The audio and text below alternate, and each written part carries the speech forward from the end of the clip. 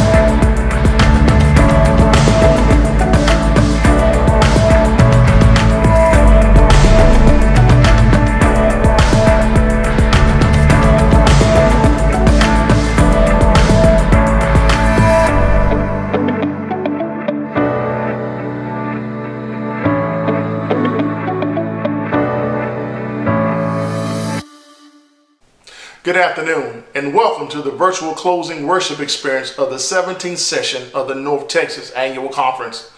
Under the dynamic, forward-thinking leadership of Bishop Vashti Murphy McKenzie and Dr. Stan McKenzie. We're glad that you are joining us. This has been a challenging year. We have launched out into the deep. We have conducted hundreds of Zoom calls, and the internet has become our virtual sanctuary. The word has gone forth to the uttermost parts of the world. We're literally in the midst of an Acts 2 experience because the world is hungry for the living bread. And once again, we are gathered in the name of the Lord to worship him. The doors of the physical plant may be closed, but the church is still alive and well. Will you help us spread the worship experience around the world? We want you to be an active participant. Encourage your neighbor. You may not be able to grab your neighbor by the hand, but you can hit the like button, the share button, start a watch party, invite your friends, and if you're viewing on YouTube and have not already subscribed, go ahead and subscribe. I know that God is going to move in a mighty way in this worship experience. I don't know about you, but I need to hear a word from the Lord. So I'm waiting, I'm leaning in with tiptoe anticipation to see what God is going to do in this worship experience. Come on, saints. Come on and magnify the Lord with me, and let us exalt his name together, for he is truly worthy to be praised.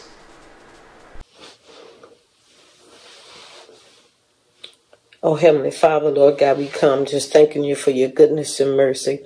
Lord God, we just thank you for who you are and whose we are on today. Thank you, Lord, for waking us up today to a brand new day, that we'll be able to come before your presence with singing and joy and scripture, Lord, praising your holy name. Lord God, as we are here today, we come to a close in this annual conference. We will never forget what we have had to face this year, the year 2020. A pandemic. We have had to endure the deaths of many of our family and friends and those abroad and many of our fellow citizens here in the United States. We couldn't meet at our churches, and we had to go through some strong emotional things because of the killing of black men and women, which was at the forefront of our lives. And we couldn't meet in our churches. But God, you fixed it. You told us in your word to go and spread the gospel of Jesus to the ends of the earth. And when things shut down around us, we couldn't meet and greet and help each other. But God, you fixed it. Through Facebook, Twitter, Messenger, Zoom, YouTube, and other forms of media, we have spread the gospel all over. And you have been with us all the way. Thank you, Lord, because in this pandemic, we were able to share food with others, give out masks to some. Some gave clothing, some gave financially to help families in need. Some fed those in their communities, and the people donated their time and the food for these communities. We were able to tell others and show them that God loves them, that he hasn't thrown them away, and we love them too. It was a work of faith. And God, we understand that it was your work. It was through your almighty power that we could act spiritually, not in our own power. And thank you, Lord, for transforming us, reviewing us, the regeneration that has been within us, the resurrection of our inner man so that we could help other people. This has been and is the work of God. a taking away of the stony hearts of man, and a giving heart, an infusion of spiritual life, a formation of Christ within our souls, and the implementation of all grace that there is. It has been good to us in its effects. It makes us good men and good women, and has qualified us to perform good works. You have given us meekness for a heavenly inheritance. I pray, Lord, that the inward man in each one of us will be renewed day by day, letting the seed that is within us remain in us, a root which is out of sight, and be oil in the vessel. Lord, I pray that every good man and woman be confident both in themselves and in others, that God, who has begun the good work of grace, that a work begun with these saints here in the state of Texas, that there will be fruit coming from this good work, because surely seeds have been planted here in the state of Texas. And I pray that we shall grow stronger and stronger, and that we shall not depart from what you would have us to do, because we know that from your word you said you never leave us nor forsake us. So we ask, Lord, that you bless our bishop, her spouse, and her family. Lord, I pray that you bless this district as we go forward in our work for you. As the bishop, my bishop, Vashti Murphy McKenzie, gives us a word from you on this day, Lord, I pray that we receive that word and get understanding. May we get Godfidence in what we hear will be the results. Godfidence will be the result of our understanding. May the grace and the mercy of God and the love that he has for us follow each one of us in the mighty name of Jesus Christ. Amen.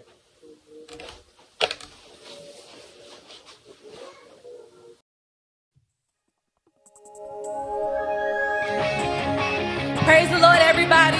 We just want to welcome in the Holy Spirit and do some praise and worship on tonight. We want to lift God up in this place and give him some glory. Say, oh.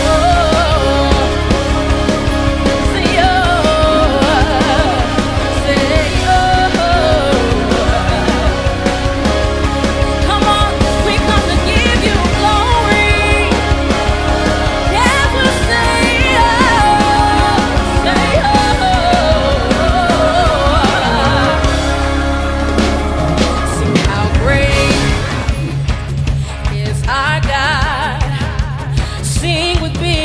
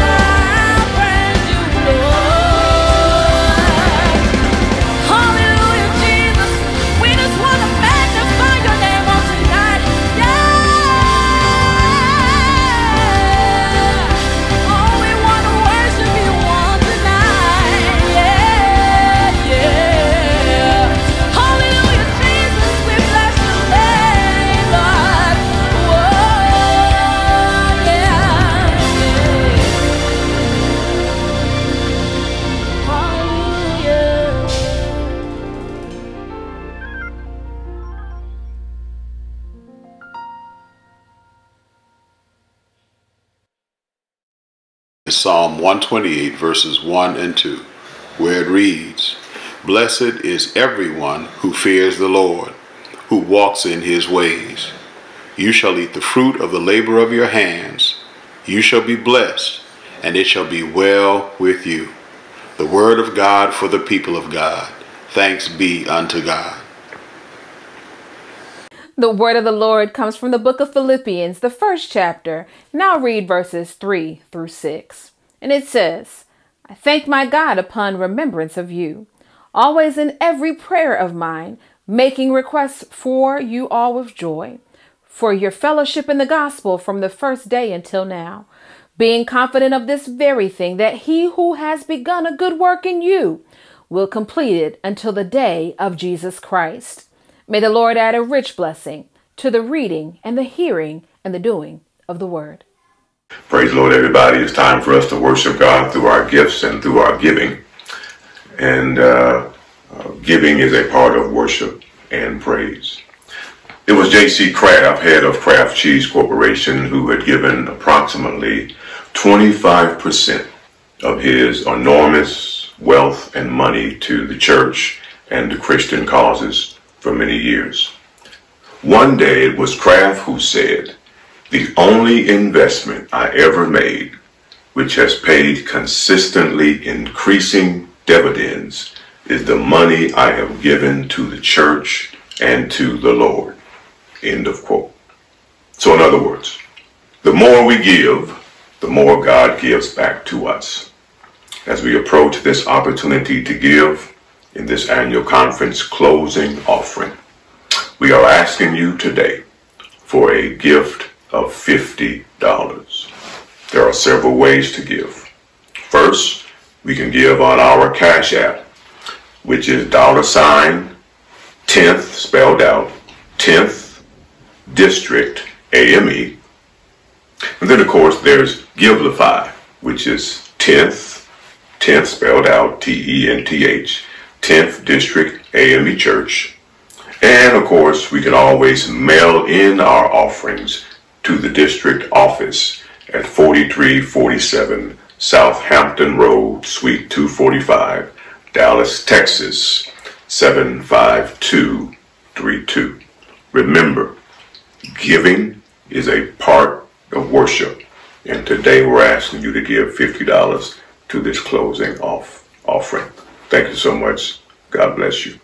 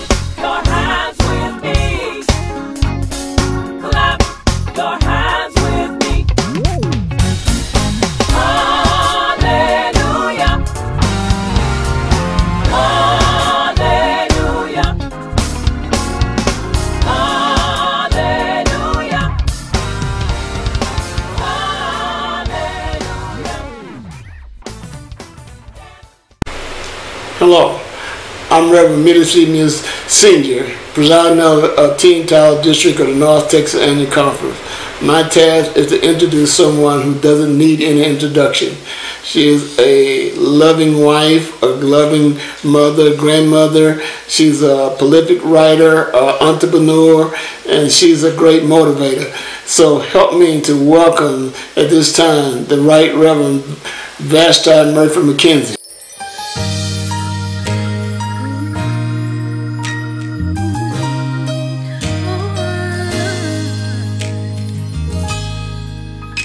There's a voice that cries out in the silence, searching for a heart that will love you, and longing for a child that will give him their longing. Oh, he wants it all. And there's a God that walks over the earth, searching for a heart that is desperate, and longing for a child that will give him their longing.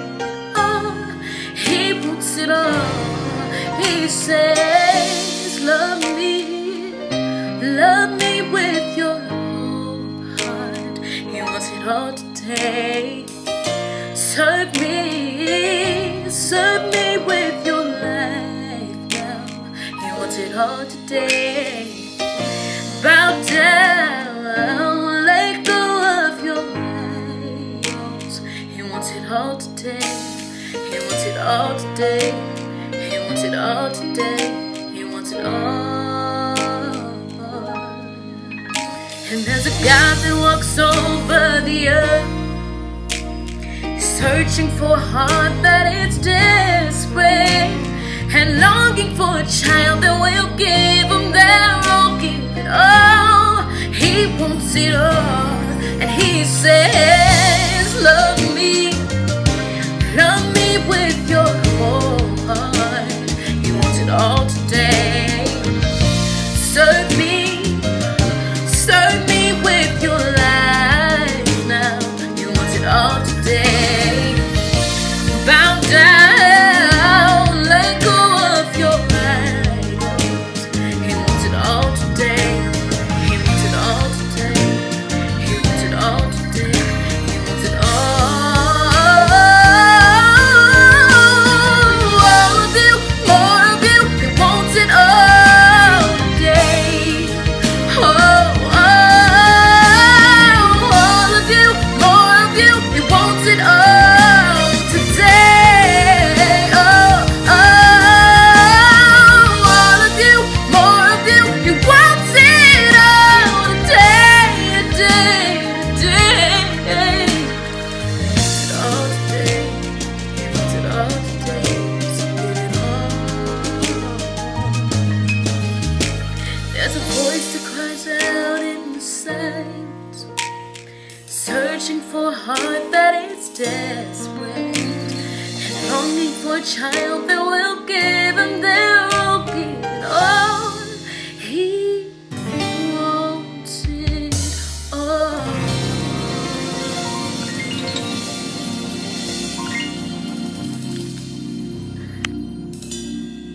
Praise the Lord and welcome to our opening worship service of the 17th session of the North Texas Annual Conference. I hope you're praying with us, praying with all the clergy and all of our lay people, our missionaries, and our young people as we deliberate this weekend. Now let's pray. Oh Lord, it's in your hand. Do what you desire to do, that your word will go out and will not come back void. In Jesus' name, together we say, amen. Amen. The word of God comes to us tonight from the book of Exodus, the 14th chapter, verses 21 and 22. Then Moses stretched out his hand over the sea, and all that night the Lord drove the sea back with a strong east wind and turned it into dry land. The waters were divided, and the Israelites went through the sea on dry ground with a wall of water on their right and on their left. Our text then is a part of that verse that says, all that night the Lord drove the sea back. And our theme and thought of meditation tonight is, I'm counting on it. I'm counting on it.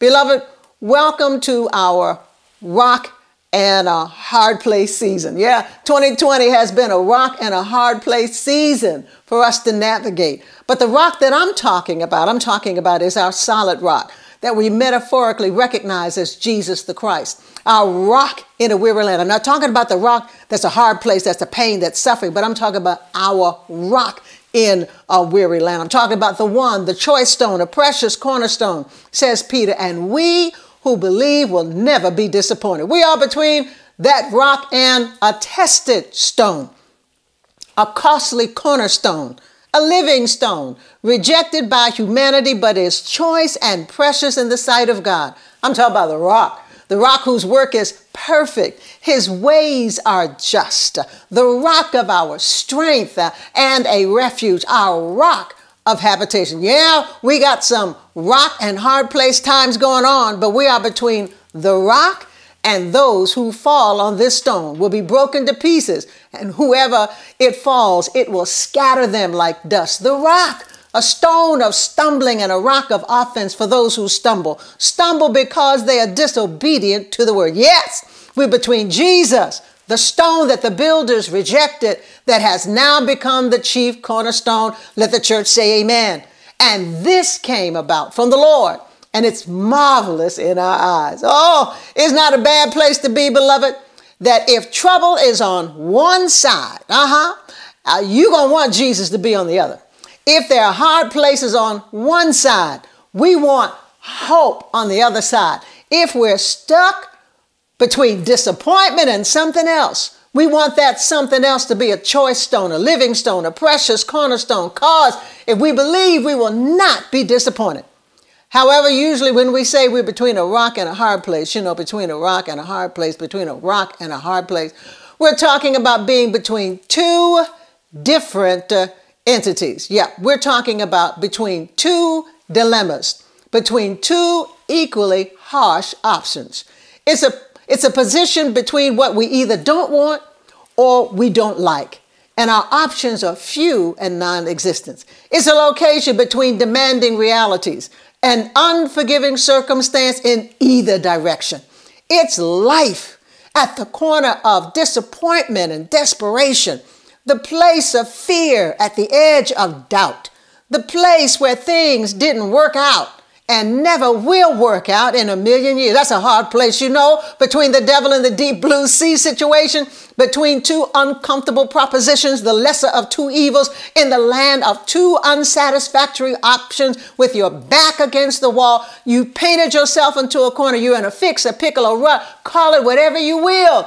You're in a difficult circumstance and the prognosis doesn't sound very good.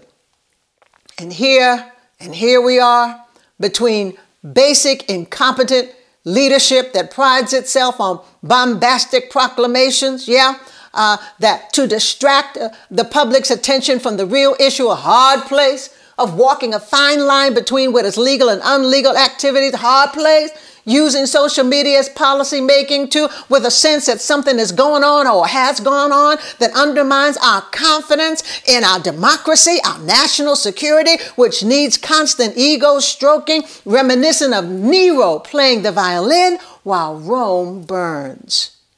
Now it's more like a reality television show where we get to watch the star vanquish their enemies every day. So we are in that rock and hard place season, between what you got and what you don't want, between what you need and you don't have. You know what it's called? It's called a conflict. That's exactly what it's called. It's called a conflict. And conflict is a marvelous word that comes from a Latin word meaning conflictus, meaning to strike two things at the same time. Conflictus, Latin word, meaning to strike two things at the same time, to strike two things at the same time.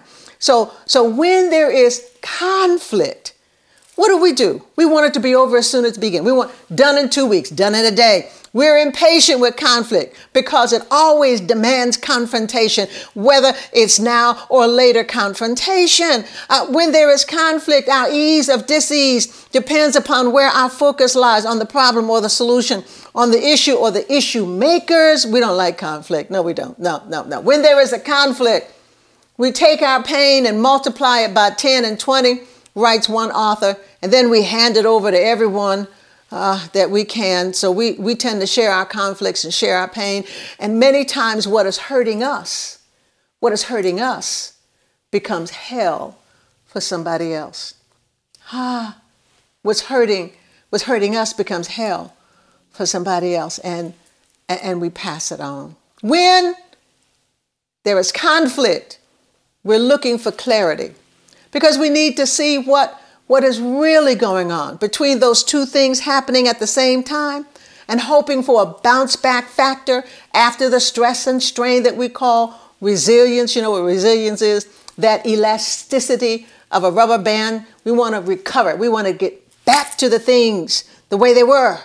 But maybe we don't really need to get back to normal. Maybe we need a better normal than the normal that we had before the pandemic. But maybe, just maybe, what we need the most is unwavering trust in the rock. Did you hear what I said? I said an unwavering trust in the rock. The one in the weary land, the tested stone, a costly cornerstone, a living stone rejected by humanity because it's a choice and precious stone in the sight of God. The rock whose work is perfect, his ways are just. The rock of our strength and our refuge, a rock of our habitation. But beloved, understand one thing. Unwavering trust is a rare and precious thing, writes Brennan Manning. Yes, because unwavering trust often demands a degree of courage that borders on the heroic. In other words, unwavering trust is not like any other kind of trust. It's going to take courage. It's going to take chutzpah. It's going to take backbone. It's going to take heroic courage.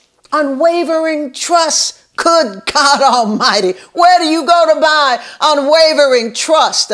Is unwavering trust in the stores yet? Is it being sold online? Have the promos for unwavering trust started yet?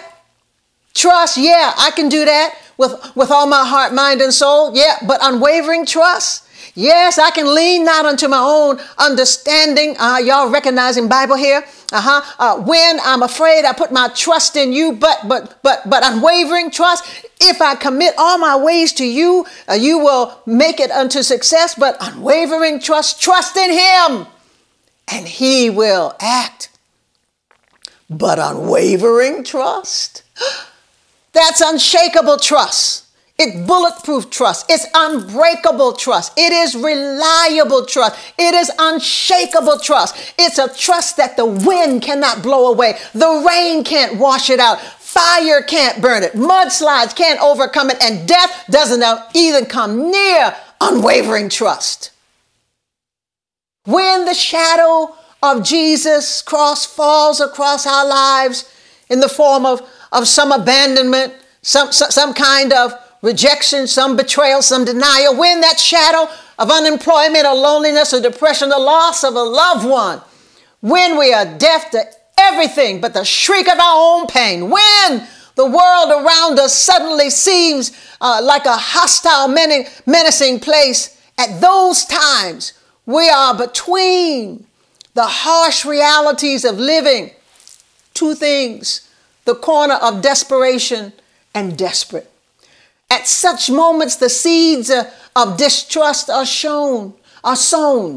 It requires a heroic courage to trust in the love of God, no matter what is happening to us, or what is happening around us, or what is happening to others. When these kinds of things happen, we forget that Jesus never asked his disciples to trust in God. He demanded trust. That's what John tells us in his gospel in the 14th chapter, in the first verse. Trust in God and trust also in me. Trust then was not some cute little feature that walked around the edges of the teachings of Jesus Christ. No, it was its heart and center. The desire for clarity often is an attempt to eliminate the risk of trusting God that is a matter of the head, fear of the unknown. The path stretching ahead of us continues to sow those seeds of distrust because we can't see what the end is. And that's a matter of the emotions. Trust, wait, pay attention. Trust does not dispel confusion. Trust doesn't eliminate darkness. Trust doesn't cure uncertainty. Trust doesn't dull the pain. Trust doesn't remove chaos or provide a crutch. So, preacher, if trust does not dispel confusion, darkness, uncertainty, or dull the pain, or remove the chaos, or provide a crutch, then what does unwavering trust do? Glad you asked the question. This is what unwavering trust does for us. It holds you together until God answers, shows up. It keeps you until God's next arrived. It tethers you so you are not blown away by what happens. And guess what? I'm counting on it. Unwavering trust is a steadfast resolve that has nothing to do with how you feel. Unwavering trust is a decision, not an emotion. It's a made-up mind. I got a made-up mind, and I won't turn back. Like Donnie McClurkin sings, or with a made-up mind, I'll go all the way through like Donald Vail sings. It's when I have a flashback to those disco days. You remember, come on, y'all old enough to remember them disco days where they used to hang the marrow ball in the middle of the room, and they put on Gloria Gaynor and she'll sing, I will survive. I'm counting on it. What is clear, however, is that the heart of trust is what Daniel did when he sat there in the den of lions, trusting that God will help him get through the night. It's when Sarah stopped laughing. It's when Job says, though he slay me, yet will I trust him. It's when David said, yea, though I walk through. When Isaiah said, here I am, Lord, send me. It is when Peter said to the Sanhedrin, we can't help but speak in the name of Jesus and what we have seen and heard. And when it was what Jesus said on the cross, into thy hands I commend my spirit. It is what Paul says, nevertheless, I am not ashamed, for I know in whom I have believed, and I am persuaded that he's able to keep that which I have committed unto him. When unwavering trust, when faith lives in just the head and misses the heart entirely, or just lives in your emotions, it depends on how I feel today, whether I'm able to trust God. Then by faith through grace, can leave you saved but unchanged. Relentless trust, writes Brennan, unwavering trust intrinsically brings change. Did you hear what I said? By faith through grace can leave you saved but unchanged. But relentless trust, unwavering trust, intrinsically brings change. It then becomes our gift back to God. So when you said yes, when everyone around you said no, and when it looked like no was the best deal, but you said yes to God anyhow, it's your gift back to God. It's when you went without knowing and going without being fully sure of the outcome. That's your gift back to God. It's standing instead of giving up. It's singing in the spirit because I'm happy. I sing because I'm free. It is praising God in spite of what you have seen or heard. This is your gift back to God. It's walking anyway among your enemies. It's speaking the truth in love anyway to your haters. It's preaching in season and out of season. Come on, preachers. It's your gift back to God. It is being in the spirit on the Lord's day when you're the only one there on the Lord's day. It's preaching into a camera instead of preaching to a crowd. It's your gift back to God. It's being careful for nothing, for when you have every reason to be careful, it's your gift back to God. It is standing on the edge of your circumstances between that rock and a hard place surrounded by mountains like the folk in Exodus 14. Your enemies are coming quickly behind you. There's nothing but a sea in front of you. And all you can do is trust God. Not just with any trust, but with an unwavering trust. Come on, let's engage the text, shall we? In our text, the Hebrews were marching out of a pandemic that lasted too long, led by Moses, the displaced son who arrived in Egypt because of the hatred of his own flesh and blood. The hated one received title, position, and royalty over against his rock and hard place situation by Pharaoh, and became the linchpin that kept his family alive in the middle of another pandemic caused by a famine. And in spite of the rescue from famine, the future of God's people would be in Canaan, not in Goshen, not in Egypt, as God had promised. They were no longer treated as welcome guests in Egypt, but are now free labor, economic pawns to build temples and pyramids and serve as slaves to meet Egyptian needs because a new Pharaoh was elected. I mean, in the language of the biblical text, a Pharaoh arose who did not know Joseph. And I'm always amazed at how God gets you from point A to point B.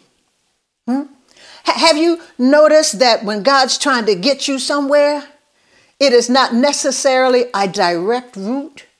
Sometimes it looks illogical and it feels illogical, and it is illogical from a human point of view. You know, God has already told you what's up. This is the way, follow in it. This is where we're headed. Pick up your cross, follow me. This is what I have plans for you, not to harm you, but to prosper you. Here it is. I'm going to give you a future and a hope. And they got out all right. They did. They got out all right. But all too often, the direction that God takes us has a lot of twists and turns. It's risky, maybe even dangerous. It's challenges with a lot of backtracks to go back over places you've already been before. Backtrack over the same direction, almost where you started from. And that's exactly what seems to be happening in Exodus as we approach our text. It is not Moses, but it's God, through a divine cloud that directs them to a trackless wilderness surrounded by an impossible barrier of mountains and a sea. And for us, that's just like turning into a dead-end street of compassion fatigue, pandemic fatigue. Yeah, pressure, glory to God on every side. And Moses does what? Moses prays and gives direction. Fear not. Find that place deep where faith will rise above. Don't fear where fear is not in control of your emotions or your decisions. Stand still. Stand still and see the salvation of the Lord with unwavering trust in our God. As you wavered not when things were going your way, but watch. Watch. Keep your eye on the Lord and not just on your enemies, and hold your peace. But there is just some stuff you need to hold on to. Yes, until your trial becomes your testimony, until your test becomes a testimony, until your trauma becomes a testimony. Wait a minute, God. Wait, God. Is that the battle plan here? Can't you hear the Hebrews talking among themselves? We walking out here in a trackless wilderness, and all we have is the stuff we carrying in our arms and on our backs. And this is how we're going to survive against Pharaoh's army, against chariots and horses and spears and archers. That's it, God. We're trapped between immovable objects, and our enemies are breathing down our backs. And God says what? Yes. But this is what brings us to the text. Come on, Mo, help us out. Moses, you stand between the rock and the hard place. Moses, you stand between the rock and the hard place. Come on, prophet. Stretch your hand over this conflict, striking two things at the same time. And the text says, and God worked all night to drive back the sea with an east wind. What did God do all night? He held back the water. What was God doing all night? Let me suggest an answer. What was the Lord doing all night long? God was doing what was humanly impossible. God was doing for them something they could not do for themselves. You know that there are some things you can't do for yourself, right? Now, the command to watch, be still, fear not. Now all of a sudden that starts to make sense. Because if your eyes are always on your problems, you may miss the possibilities God is developing on your behalf. If all you're doing is looking at the pandemic, you might miss the opportunities that emerge because of the pandemic. As multitasking people that we are, our minds can only focus on one thing at a time, whether you believe it or not.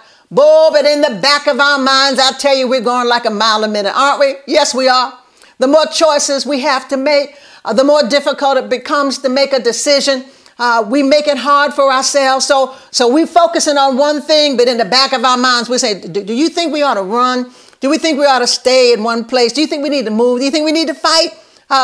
Do you think we need to just go talk it out with Moses or go curse Moses out? We lose our ability to help ourselves out. So God says, just look for me. Watch me work.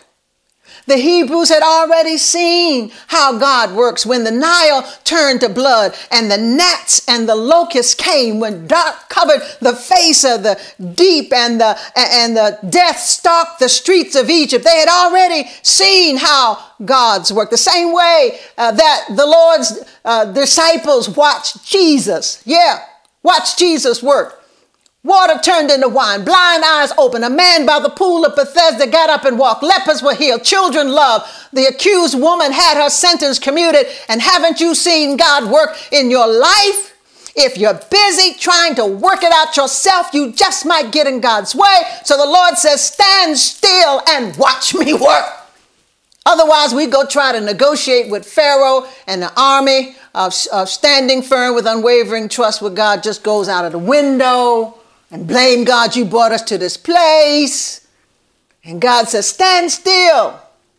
See the salvation of the Lord and watch me work.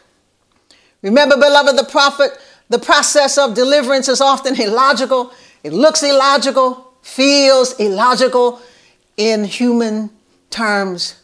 But in divine direction, there is still nothing impossible with God. Watch God work. Be still. Hold your peace. Take a deep breath. Step back. Get a grip. Pray.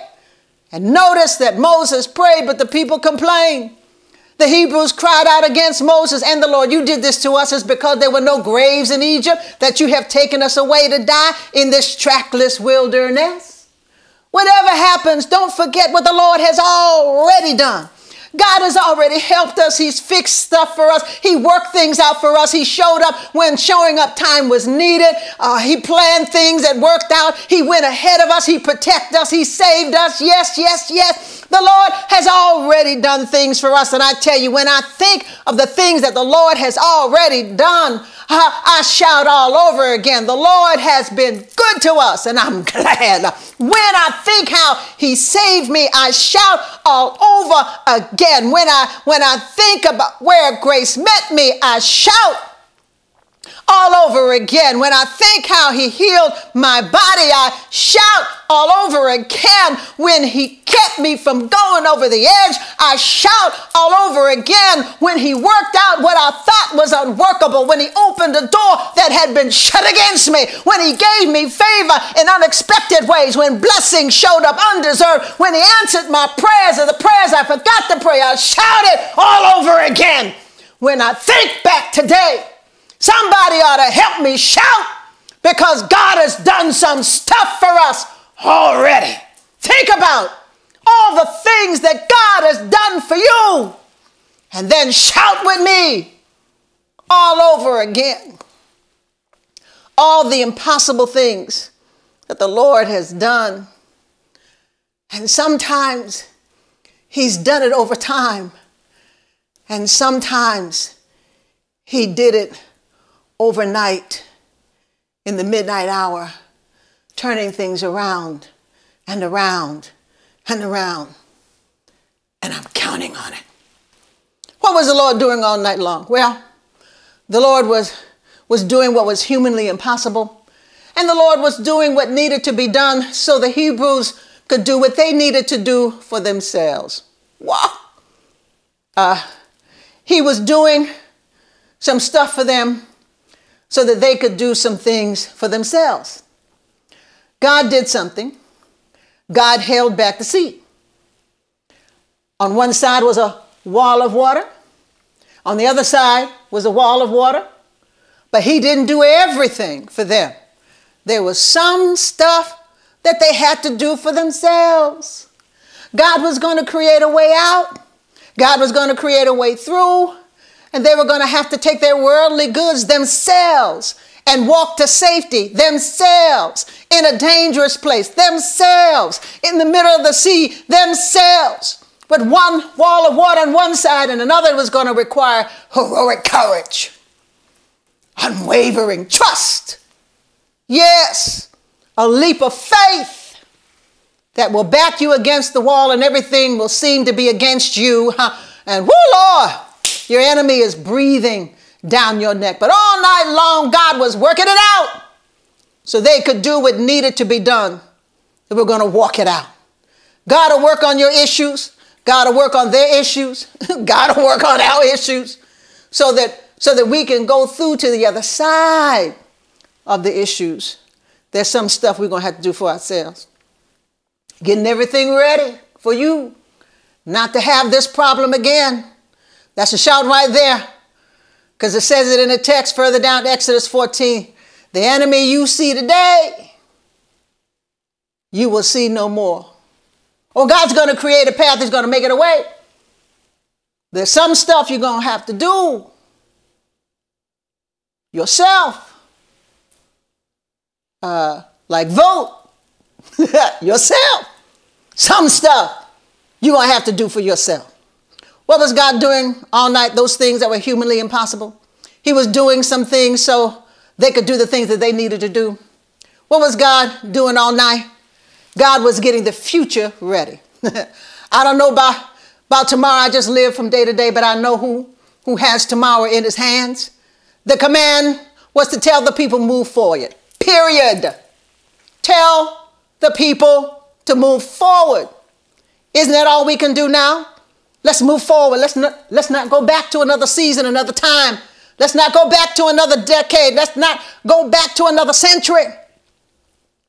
But let's move forward with unwavering trust. Their future was in front of them, not behind them. That's a shout for somebody today. Somebody who believes that their future is over. Everything is done. That's it. Your future is in front of you. It is not behind you. Their future was not defined by their present pandemic or their circumstances. The future that was coming was going to be greater than the one they had experienced. Yeah, when they went into Egypt, they went into Egypt as a dysfunctional family at the behest of a displaced son.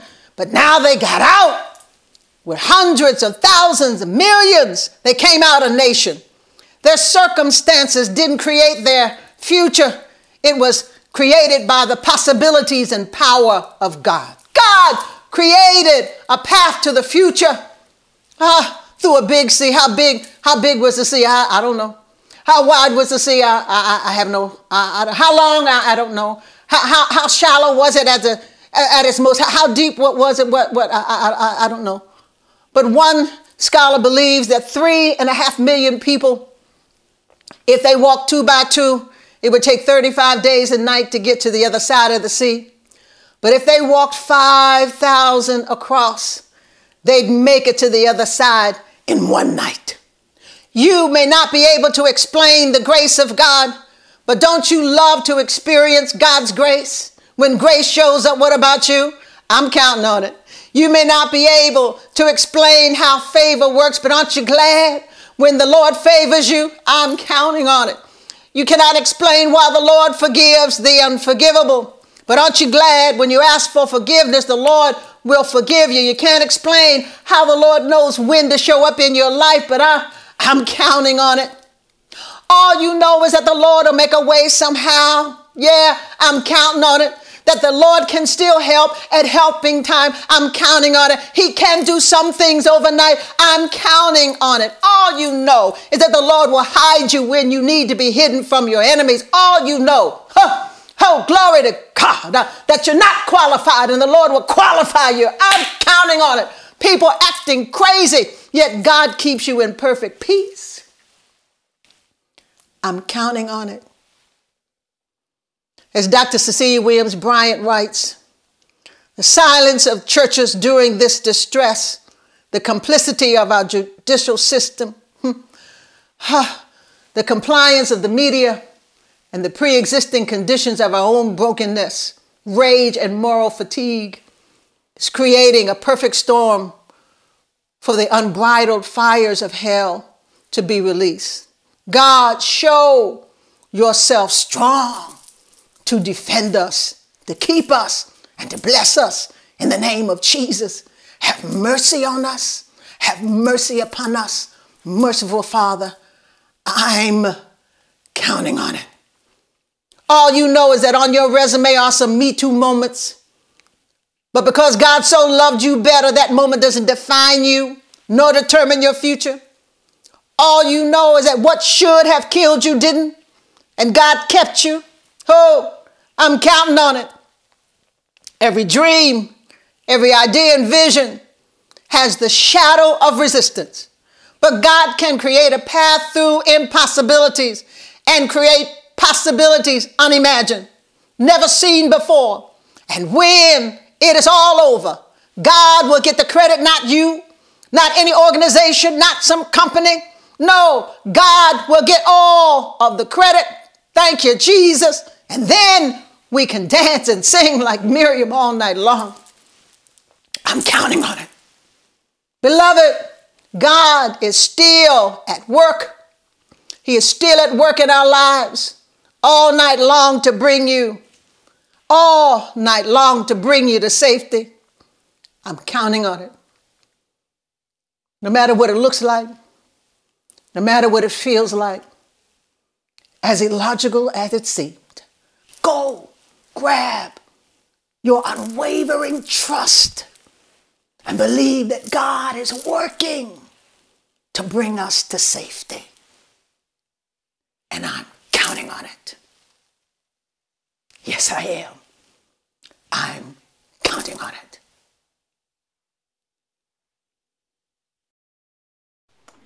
Praise the Lord, Bishop, for such a mighty word from a mighty God. As we're here together,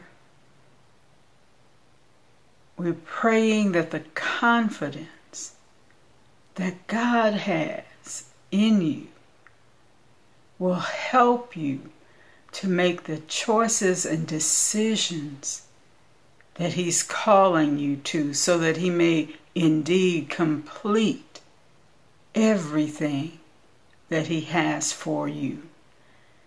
If you're here this afternoon and you've never had the type of relationship with God that would help you to have that confidence in Him, we invite you right now in the comment section of your screen to type, "I need you now." And for those of you who your confidence may be a little shaken, you may not believe right now that God will bring to completion everything that He started in you. You might think it's too late, or I'm too tired, or things have changed so much. But remember, we're talking about God Almighty. So if that is your desire, to come now to him, understanding that he can do all things, then just type, I'm on the wheel now, God.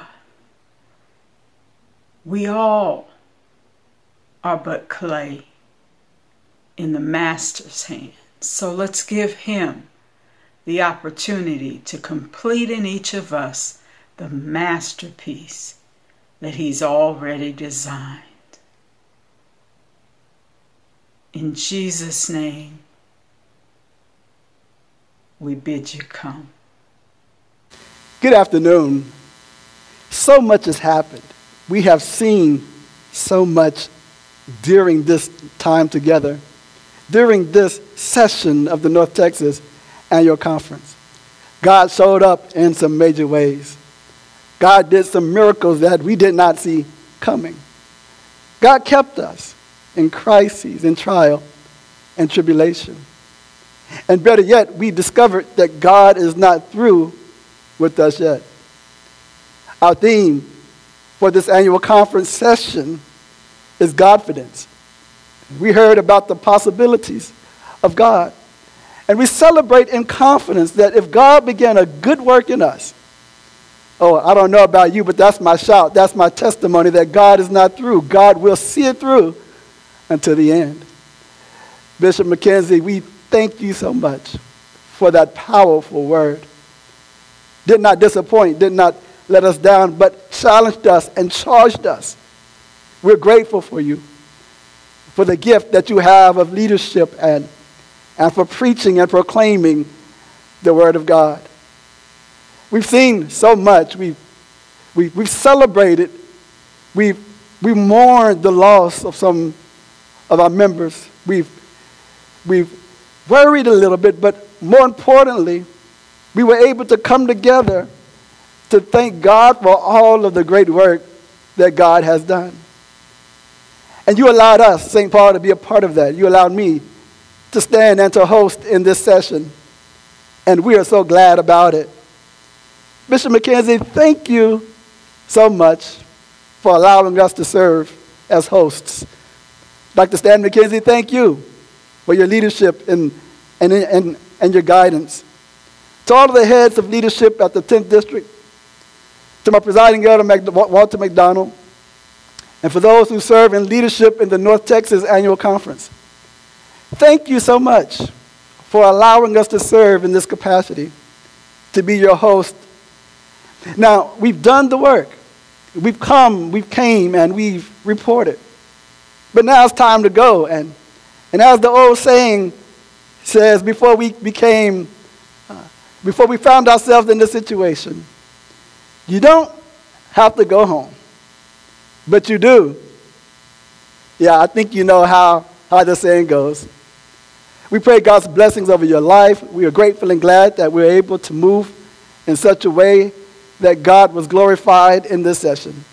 I look forward to seeing each and every one of you soon, and my prayer is that you take care of yourself. Protect yourself. Don't do anything that God does not lead you to do.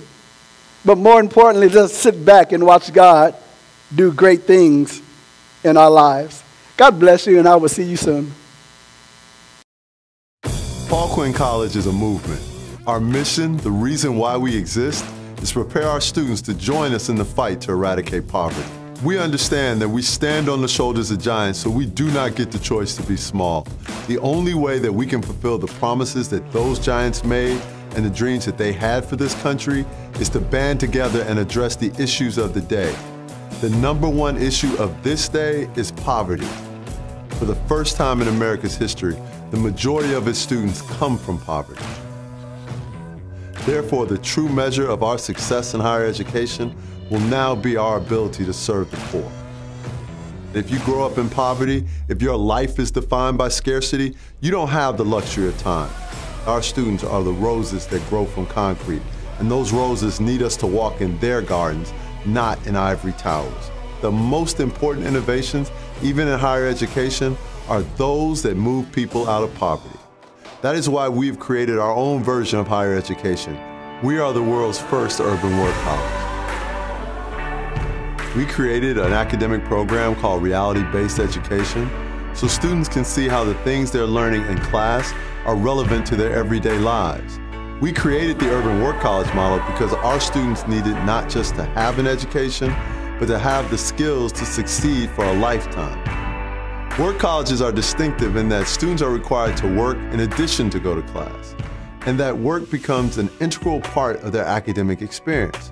Our students graduate with an academic transcript and a work transcript. Because of the work program, our students also graduate with jobs. They graduate with the skills, with the ability to do things that will permanently move themselves out of poverty. Because while I respectfully understand why some people think education cures poverty, the one thing that time and time again has been proven to cure poverty is money. Not only are we changing the way students pay for college and the way they obtain work experience, we've also changed the way curriculum works.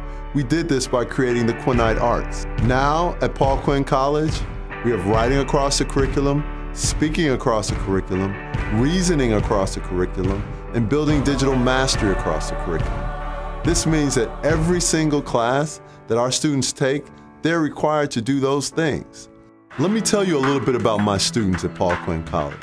85% of them are Pell Grant eligible. 70% of them have 0 expected family contributions. 98% of my students are either African American or Latino.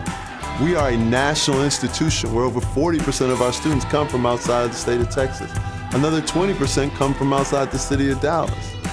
So what we're doing every single year is asking ourselves these questions. Are we getting it right? Are we serving our students in the best way possible? Are we being good stewards of their faith? Are we raising the bar? You do that by making sure you're addressing their needs and the needs of the communities that produce them.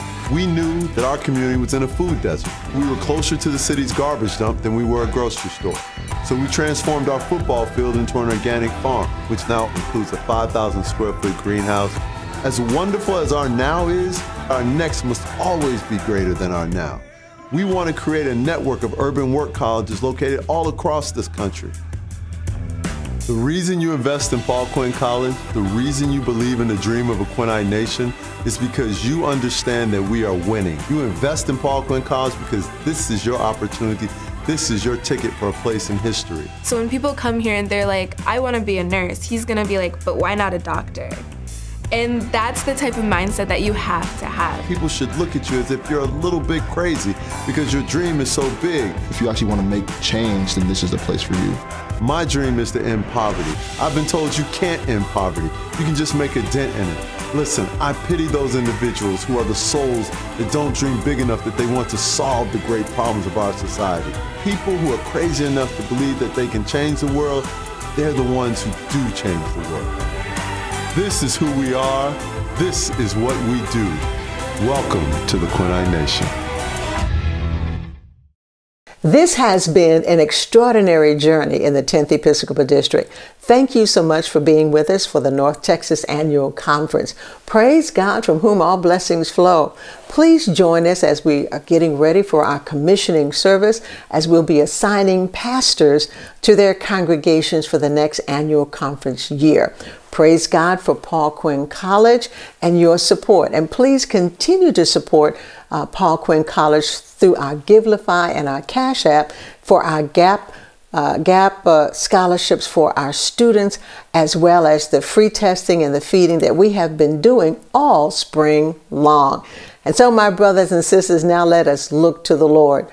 May the grace of God be ever amazing in your life. May the love of God be everlasting.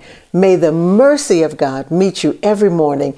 And may goodness and mercy follow you all the days of your life, until we all come to dwell together in the house of the Lord forever.